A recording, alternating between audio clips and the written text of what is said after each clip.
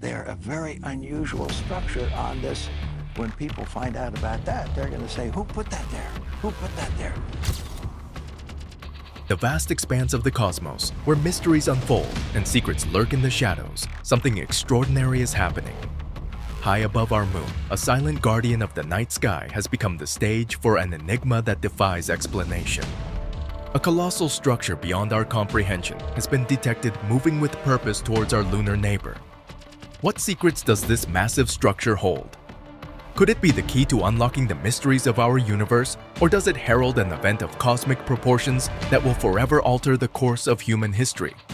Join us as we venture into the darkness to unveil the truth behind this massive structure moving close to our moon.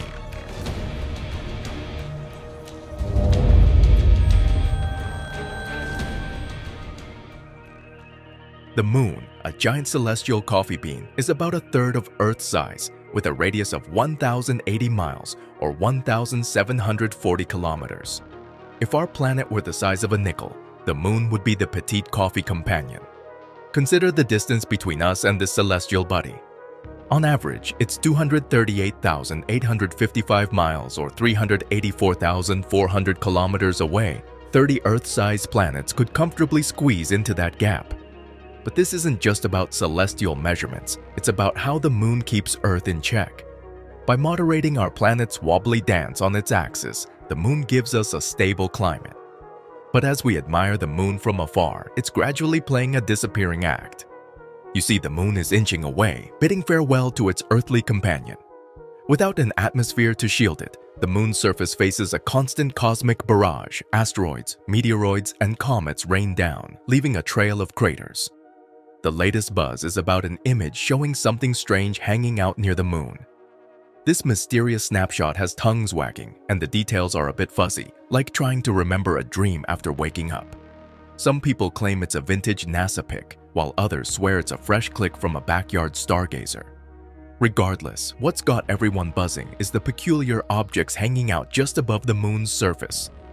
The big mystery lingers though. Who knows what that object really is? One bold theorist even tossed out the idea that it might be a dust cloud whipped up by a moon-smacking meteor. NASA even threw in their 2 cents on their website, stating matter-of-factly that the moon's got a constant rain of tiny space rocks. Predictable, they say. NASA's lunar detective, the Lunar Reconnaissance Orbiter, just told the space secret about some fresh findings. The moon's surface has some features that were once considered the youthful rebels of the lunar neighborhood, because they didn't have many scars from cosmic boulders. This discovery suggests that if we're planning to set up shop on the moon, our gear better be built like a cosmic fortress. The moon's surface might get hit by a shower of space leftovers, thrown out by its cosmic neighbors. It's like the moon is caught in the crossfire of a celestial food fight. While a direct hit is like spotting a unicorn, this rain of secondary debris could be the cosmic confetti we never knew we needed. And just when you thought it couldn't get wilder, some people are calling these findings a UFO alert. Unidentified flying objects around the moon. Recently, eagle-eyed cameras, including ones on the International Space Station, have caught mysterious things zipping around. It's like the moon is hosting its own intergalactic show, and we're all tuning in. The moon just spilled its secrets, and it's not just a quiet, dusty rock in the sky anymore. People have been spilling the cosmic beans about seeing weird stuff through their telescopes. But could this simply be the latest gossip in a saga of strange sightings? Well, according to NASA, all of these could just be space junk or weird camera stuff. However, some folks aren't buying it. They're like, hold up, with all these stories, there might be something to these mysterious snapshots. The government is throwing a twist, saying, those crafts are real, but honestly, they're as clueless as we are. No idea where they're from, how they zip around so fast, or what makes them go. It's like a cosmic mystery party, and we're all just trying to figure out who brought the mind-blowing spaceships. Over billions of years, these impacts grind the lunar surface into bits, from big chunks to fine powder. The lunar regolith, a mix of dust and rocky debris, blankets almost the entire moon, making it a nightmare for astronauts. Beneath this layer lies the mega-regolith, a fractured bedrock region. Because of synchronous rotation, where the moon rotates at the same rate it revolves around Earth, we always see the same side. The mysterious dark side, also known as the far side, isn't always dark. It depends on the moon's position in its orbit around Earth. While the moon's not going anywhere, its surface is a dynamic canvas shaped by eons of cosmic collisions. The moon's changing look comes from how the light hits it. During a full moon, the sun is shining on the side we see from Earth. But when it's a new moon, the part facing us is dark, and the other side is all lit up by sunlight. The moon does a loop around Earth in about 27 days, and it spins at the same speed because Earth is doing its own spin while going around the sun. To us, the moon does a full orbit in about 29 days. Because it's close, everyone, from regular sky watchers to serious scientists, likes checking out the moon. No wonder they keep finding surprising things, like a huge discovery hiding on the far side.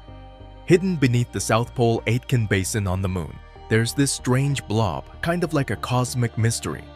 Picture a heap of metal 5 times bigger than Hawaii's Big Island tucked away about 180 miles below the lunar surface.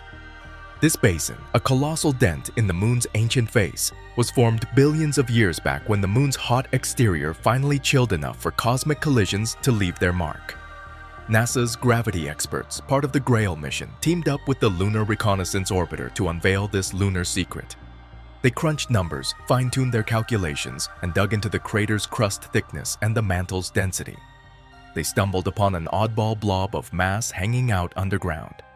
Scientists figure it's linked to the crater's creation, maybe an echo from some ancient space smackdown with a metal core. We won't see this lunar extra weight just by glancing at the moon, but it's making its presence felt. Picture a wonky dimple, a little over half a mile deeper than the rest of the crater floor. They call it the Central Depression, a quirky dip in the South Pole Aitken crater. This crater was already a lunar rock star, being the biggest preserved crater in our solar neighborhood. The plot thickens though, because this newfound mass adds a dash of spice to the lunar enigma. It's like the moon's got a secret and scientists can't wait to uncover it. Maybe future moon missions will swing by the South Pole, adding another layer to this cosmic tale. Scientists are all excited about digging into the lunar mess because it could help us uncover the backstory of a massive impact that created a crater. It's like solving a celestial mystery and adding puzzle pieces to our understanding of how the moon and other space buddies evolve. In 2011, the Grail mission sent twin spacecraft to orbit the moon for nearly a year.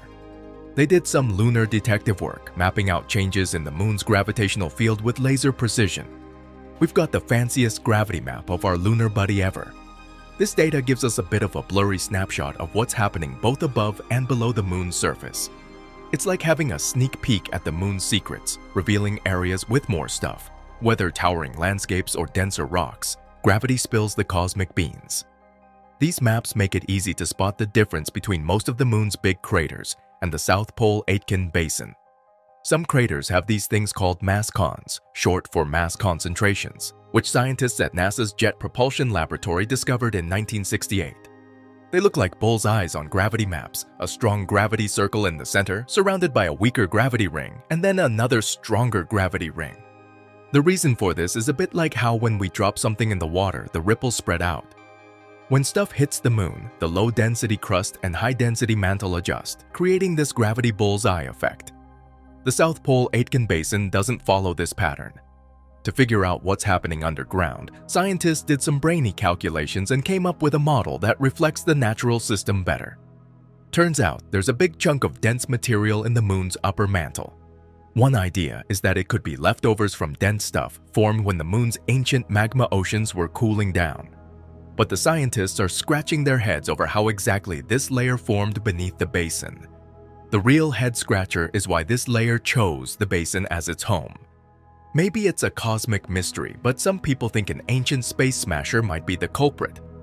A colossal rocket, way back when, crashed into the moon, creating a massive bolo crater. This moon-making rocket was so big that it split into layers.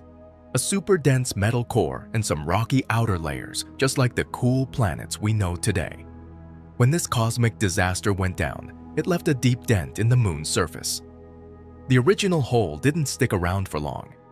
It got a makeover with a touch of molten rock, like the moon's version of a spa day. The melted remains of the ancient space smasher's core decided to chill in the moon's divot, adding a splash of mystery. In the latest scoop, scientists took a second look at the basin's edges using data from the Clementine mission. Turns out, previous explorers didn't give the crater its proper due. NASA and pals are gearing up to explore the basin and the lunar South Pole, armed with this newfound info. It's like the moon is finally revealing its best-kept secrets. The latest study, however, dug into some really thorough data from the LRO and Grail. The crater is way bigger than we thought, like 40 miles bigger. This discovery has folks even more hyped about the South Pole Aitken Basin. Scientists are crossing their fingers that figuring out this crater will give them the keys to understanding how all the stuff in space came to be. Talking about planets colliding, things getting bigger, the whole show. Our entire solar system was shaped by tiny things crashing into each other and turning into bigger things. Imagine Earth with its ever-moving plates wiping out the ancient scars of impacts. The moon is like a time capsule with a billion-year-old surface. It's like a record of what went down when the solar system was just a baby. The moon has spilled the beans on one of the biggest impact basins ever. It's like uncovering the cosmic drama that went down in our celestial neighborhood. This finding also puts the spotlight on the dark side of the moon. Astronomers think it had a wild spin when it was born, unlike most other space rocks. It's like the moon has its own coming-of-age story in the grand tale of the universe. Long ago, the moon used to do the spinny dance faster than it does now. Our Earth, being the boss, pulled some gravity moves on it, tugging at the bumps on the moon's surface until it gave in and started rotating in sync with its trip around us. Saturn and Jupiter have moons that are also playing this locking game. Luna 3, a cool spacecraft from way back in 1959. It took off from Kazakhstan's Baikonur Cosmodrome, a pretty epic launch pad. Luna 3 wasn't just any spaceship, it was the third one to reach the moon. It was the trendsetter, snapping pics of the moon's backstage, what we call the far side. The pictures Luna 3 brought back were first blurry, but people were pumped. Why? Because they showed us a part of the moon we'd never seen before. The far side is like the moon's secret garden, different from the side that's always waving at Earth. Flash forward 50 years to 2009. Those Luna 3 images are still making waves. The far side isn't into lava seas like the near side. It's a crater party with impacts of all shapes and sizes. Astronomers think the moon used to twirl around quicker, but our Earth's gravity had a say in that. It tugged on the moon's bumps, making it line up its spins with its trips around us. This happens a lot, like with some of Saturn's and Jupiter's moon buddies. The Lunar Reconnaissance Orbiter, LRO, lifts off from Florida. With LRO's top-notch maps and photos, scientists can recreate Luna 3's view way better. Luna 3 was chilling about 61,700 kilometers above, right above 12 degrees north and 120 degrees east. Its camera was tilted a bit, giving us the deets on the moon's near and far sides. We see the famous Mare Crisium and some other lunar spots on the left side of LRO's pic. It's like a moon map with all the craters, from King to Langemak to Gregory and Appalwatha. The southern hemisphere lights up with the enhanced brilliance of Sulkowski Crater, a dark shield-shaped wonder with a crisp outline, showcasing its central peak. At the heart of this lunar spectacle, there's a bright dot that steals the show. Move southeast, and we'll stumble upon the Jules Verne Crater, a neighbor to the striking Sarkovsky. Meanwhile, in the northeast, the lunar landscape is ruled by Mare Moscow Viens. Rewind to 2003, and we'll find China launching its first astronaut into the great beyond. Fast forward to 2013 and witness the magic of Chang'e 3, a spacecraft gracefully touching down on the lunar surface. China stole the spotlight by marking its territory on the dark side of the moon, a feat announced in 2016. China proudly secures its spot as the third country, following the United States and the former Soviet Union, to conquer the moon.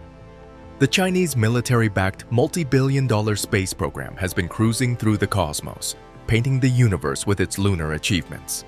China's journey to the moon is not just a mission, it's a cosmic odyssey unfolding since that first astronaut soared into the celestial unknown. Chang'e 4, China's lunar explorer, set out to uncover moon mysteries by exploring the uncharted far side.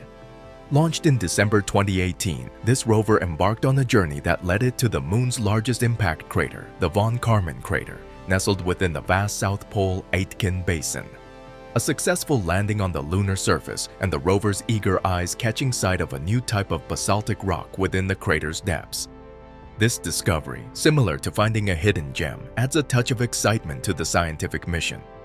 The Chang'e 4 mission made history with its soft landing, marking the first time humanity touched down on the far side of the moon. Their feat is like taking a giant leap into unexplored territory. Imagine the rover gearing up for its lunar exploration, navigating the rough terrain as it heads toward the von Karman crater.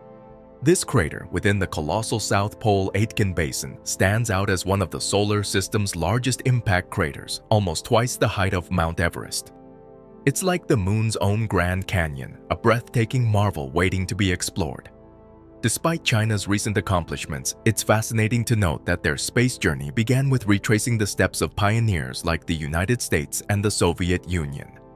The Chang'e 4 mission isn't just a repeat, it's a leap into the unknown, unveiling the moon's secrets one small step at a time. China National Space Administration has a reputation for being really hush-hush.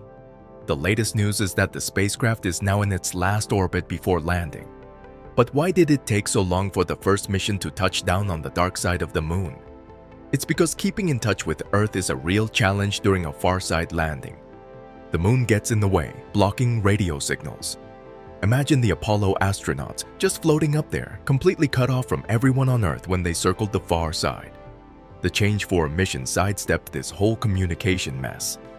They sent a relay satellite C into orbit around L2, a kind of neutral point near the moon where Earth's gravity and the moon's gravity cancel each other out. It's like finding the perfect parking spot in space. This relay satellite acts as the go-between for mission control and the Chang'e 4 lander. It's always got a clear line of sight to both Earth and the lunar far side, making sure there's no communication blackout. It's like having the ultimate hotline in space. To land safely on the far side of the moon, a spacecraft like Chang'e 4 needs to make decisions independently as it faces challenges due to longer travel distances and increased communication delays via radio signals. The China National Space Administration tackled this by picking the von Karman crater in the moon's South Pole Aitken Basin. This basin, a sprawling, low-lying area spanning 1,500 miles, blankets almost a quarter of the lunar surface. Scientists believe this crater formed from a colossal impact, making it a treasure trove for understanding the moon's crust and interior. Choosing this site wasn't a simple task for the spacecraft. It had to navigate the lunar terrain autonomously, steering clear of potential hazards on its own. The South Pole Aitken Basin's secrets promise insights into not just the moon's surface, but also how alien metals found their way there. Imagine the spacecraft as a lunar detective, solving the mysteries of the moon's history one crater at a time.